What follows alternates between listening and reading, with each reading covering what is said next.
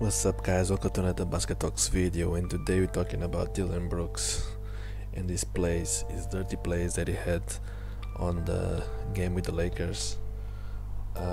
First, he shoved Vanderbilt on the back and result on him being ejected from the game for poking Dillon Brooks in the back of the head.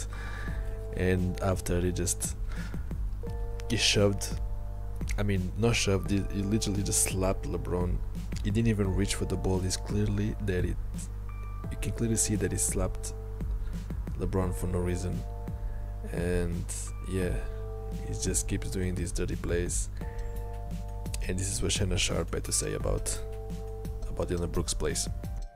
I believe you can play hard without playing dirty. The guy has a breakaway dunk, and he's not trying. He just shoves the guy in the back, as AD mentioned, and then he comes down and he clubs LeBron sides the head. It's unnecessary. That's not basketball. You can't convince me that's basketball, because I believe you can play tough physical basketball without being dirty, and I believe he's a dirty player. That's me personally. And yeah, just as simple as that. As you can see from those two plays, he slapped LeBron. He saw the ball going one way and his arm went completely the opposite way into LeBron's face. He knows exactly what he's doing.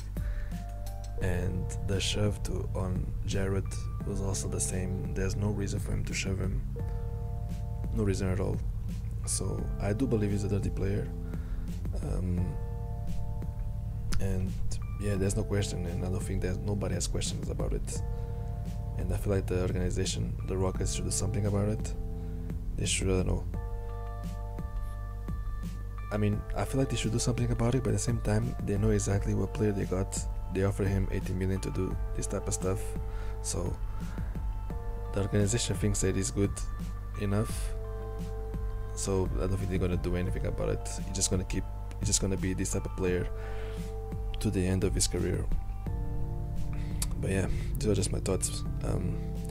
Thank you guys for watching. Let me know in the comments what you guys think. If you think he's a dirty player, or you think that's just the way he plays.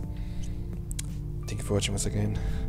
Don't forget to like and subscribe, and see y'all on the next one.